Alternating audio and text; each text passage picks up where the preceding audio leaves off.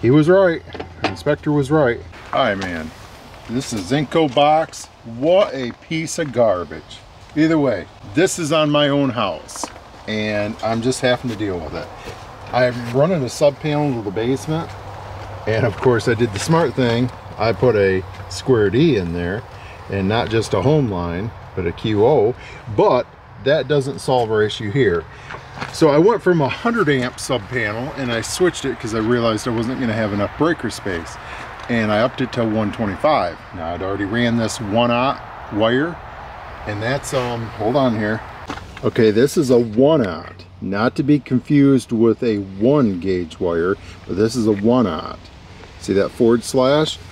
This is a 2/0. So when I called the electrician, because I was worried that I was right there, I said, can I run 125? He's like, you can. He said, they give you an allowance to gauge the wire up, rate the wire up. So technically I am covered with this 1/0, but I was like, everything's open. Why not just pull another wire? My only concern was, I told him, I was like, I'm gonna switch to a 2/0 wire. And he says, it should fit. Typically it fits, but I'm gonna derate it with a 100 amp breaker, because these stupid things of 125 amp breaker from Zinco is roughly $400. Now, if you could find one salvaged, it's not that bad. But I went ahead and cut this little piece of 2/0, and oh boy was I happy, because it fits. He was right. The inspector was right. So if you're gonna, here's my thought. If there's any part that you're going to skimp on, don't skimp on the wire. Put the biggest wire in you can. So that's what we're doing today.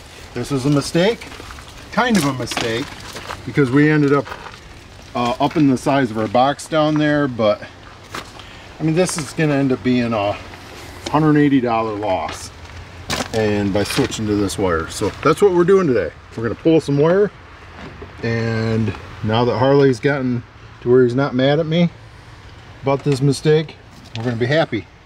Happy, because we're gonna have 2/0 in there. If you guys want to further your education and your learning, don't learn how to just do something once. Learn how to do it backwards and do it again the second time.